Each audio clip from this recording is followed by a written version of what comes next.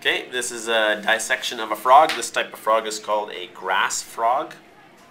And when you first get your frog, what you want to do is take a look at the external anatomy. Some things that you need to pay attention to are, first of all, the tympanum. The tympanum is a structure right behind the eye here, and we've got one on either side.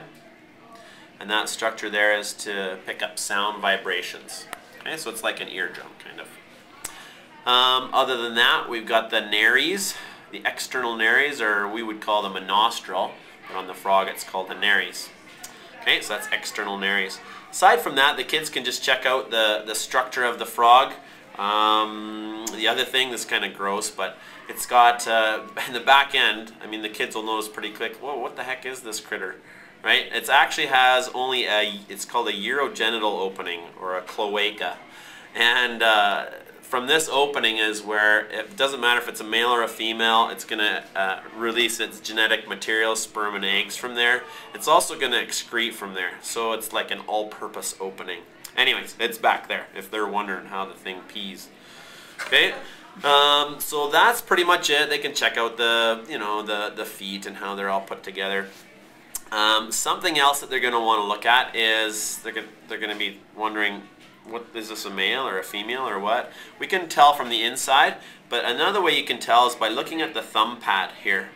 Now, I don't think this one is a male, I think it's a female, because on a male, and this one is a male, you can see that these thumb pads are quite large, right? And they're quite dark. So the males have the larger thumb pads there. Okay, so that's the main reason why I think this one's a female.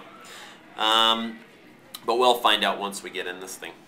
Now, the first place they're going to go is inside the mouth.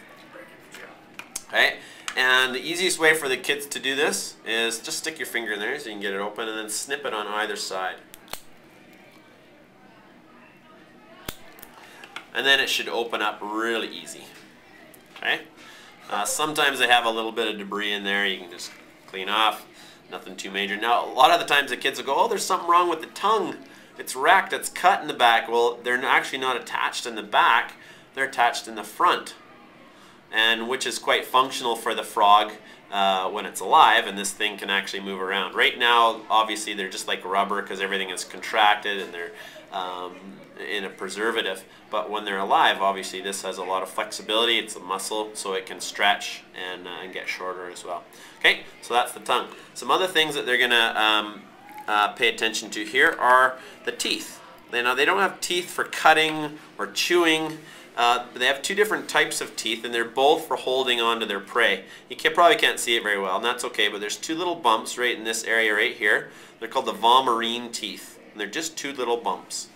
Aside from that, we have this ridge that goes all the way around here, and when they put their fingers, kids put their fingers on it, it's quite bumpy. Okay, lots of little bumps in there, and again, that increases the amount of friction so they can hold on to their critter. Okay, and these are the maxillary teeth, this row of teeth, as it were.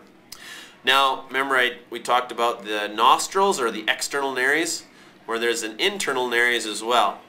And these holes right here and here, they're basically just an opening right to the outside. And let's see if I can do this. Should come out right. Oh, there we go. So it's just basically a hole that goes all the way through. Okay, so that's the nares. A couple other things to pay attention to here. On either side here, we've got a hole there and a hole there, called the opening to the eustachian tube. And the eustachian tube, we actually have one of those, and among other things, it helps with balance. So that's the opening to the eustachian tube. Also, like us, frogs are lung breathers, so they should have two holes in their mouth, right? One for the air, which is the trachea, and here's the opening to the trachea. There's a little bulge here, and you can actually force it open. See the little hole there? Slit, I should say. That's the opening to the trachea. And then right behind it, at the back of the mouth, is the opening to the esophagus. And if the kids want to probe a little bit, they could actually probe it all the way into the stomach once they have this guy open, just to see. Okay? And that's pretty much all for the mouth.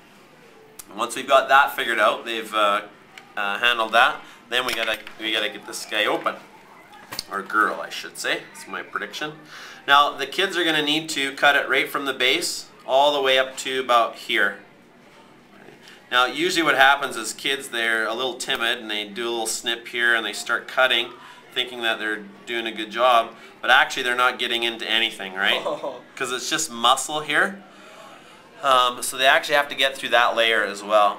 Okay, so they have to get through the muscle layer. This requires a little snip. Then when they're cutting, they need to make sure they're lifting as they cut. Oops. So they don't cut any major organs that we want to look at a little later on. Okay, so they're going to go all the way up. It's a little tough here because you're cutting through bone, right? So you're going to go all the way to the top. Okay, now we got to cut to the side. Sometimes kids are like, oh, okay, now we just want to look inside, but they won't be able to see much because it's not that open, right? We need to open this frog all the way up so we can have a good look. And this is how you do it. You take this side over here, again trying not to cut anything major, and you cut it all the way to the bottom on both sides. It's like CSI. Something like that. Okay, so all the way to the base. And then down here you do the exact same thing. Again, make sure you're lifting before you cut so you don't wreck anything.